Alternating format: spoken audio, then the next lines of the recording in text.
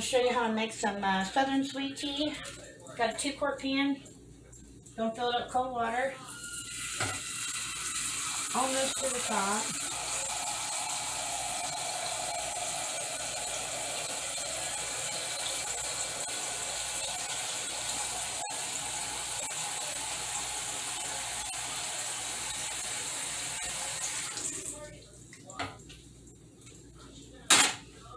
We are about right at an inch away from the top here. Turn this baby on high.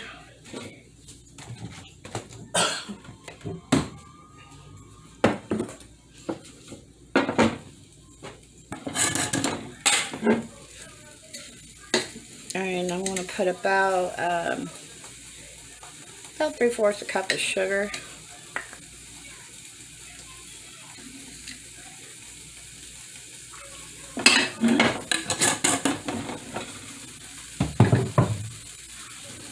I didn't measure because I've done that in the past to see how much I can get out of my little scoopers.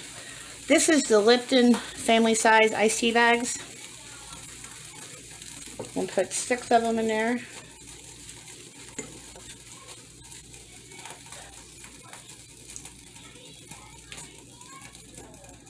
My hands are clean, by the way.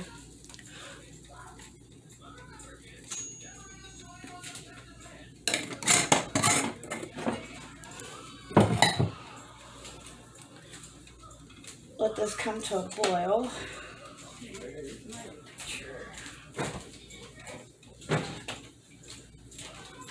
Get my tea stain pitcher out.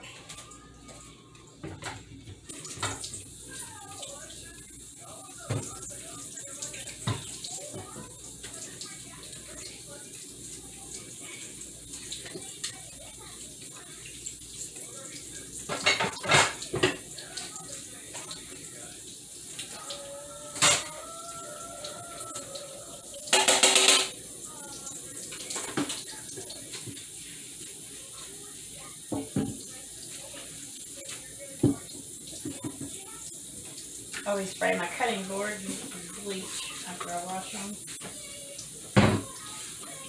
just in case.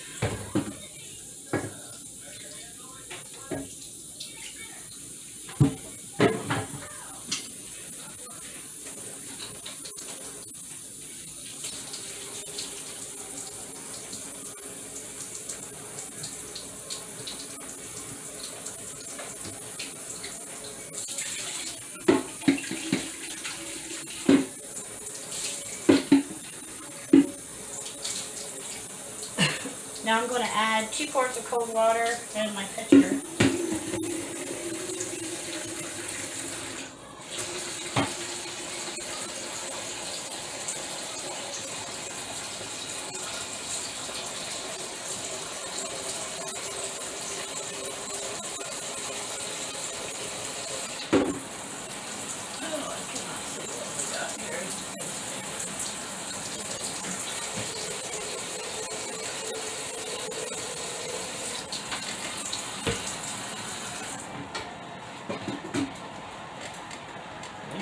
Got my water in there, and I'll leave that in the sink. I usually make a mess on the counter if I don't.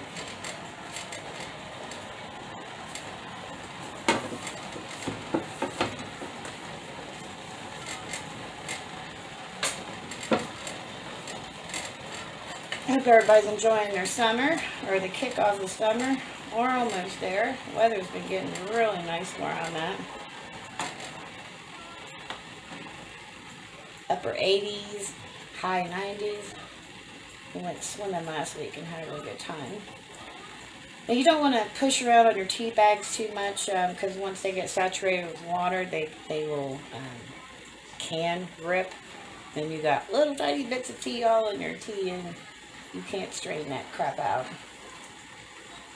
So usually just make sure that they look like they've got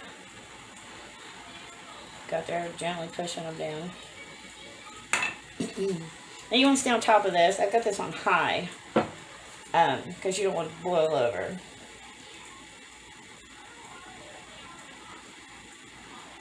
What I like to do is make a pitcher of lemonade using Kool-Aid package.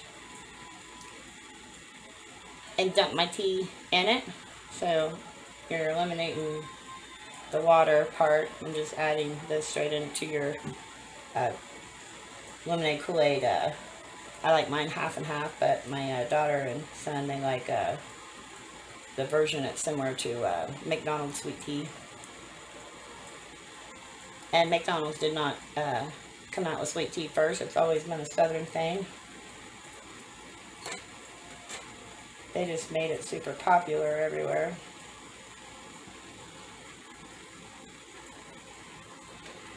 And sometimes I let this come to a complete boil, and other times as soon as it starts bubbling, I turn it off. It depends on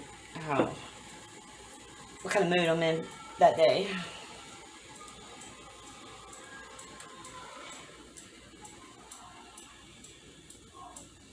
My daughter and son go through about a pitcher of this every day. Now if you got the larger tea bags, you can just put 3 in there. You want your tea stronger, keep adding an extra tea bag until you think you've got the right flavor going that you want.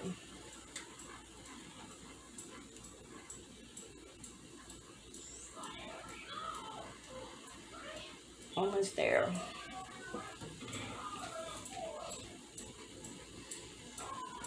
They say that whenever you take fresh hot tea that you've just made and pour it over the ice, that's when it the flavor burst really happen, is during that first pour over ice while this is still hot.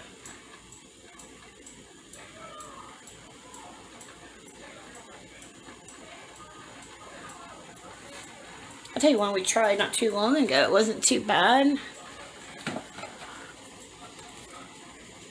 It was iced herbal tea, strawberry watermelon. We made some iced tea, and that actually wasn't too bad.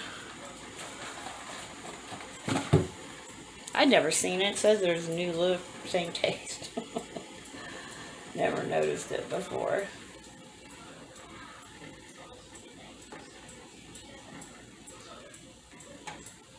I remember growing up down in Georgia when my mom would make tea. They would leave it set on the stove and let it get really dark.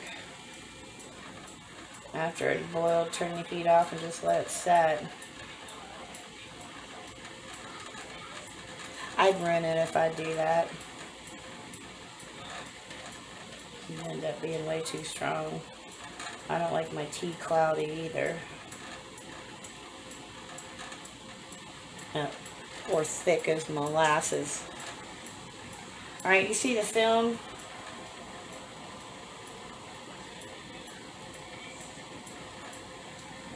Getting ready to boil, and I'm about ready to turn it off. I'll probably turn it off before it gets there. I'll give it about another minute.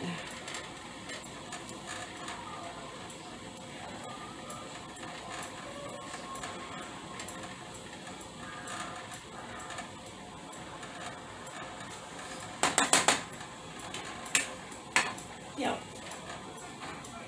That's hot. I need a little oven mitt.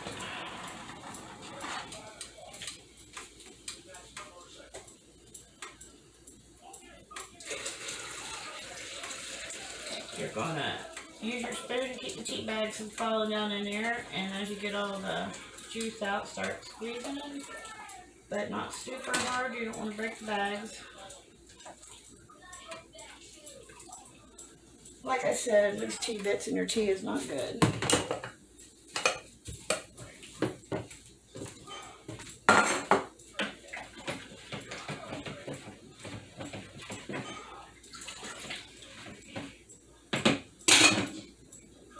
And it makes a pretty good sized pitcher.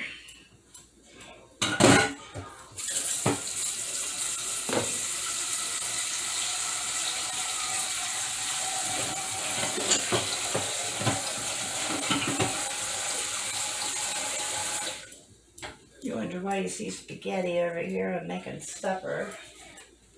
Alright, let's see if I got a clear glass.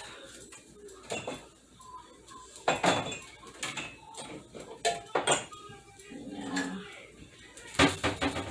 I'm not going to put this on ice. This is going to let you see the color.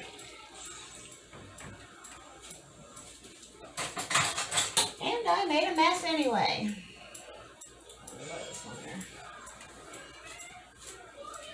Here's our color.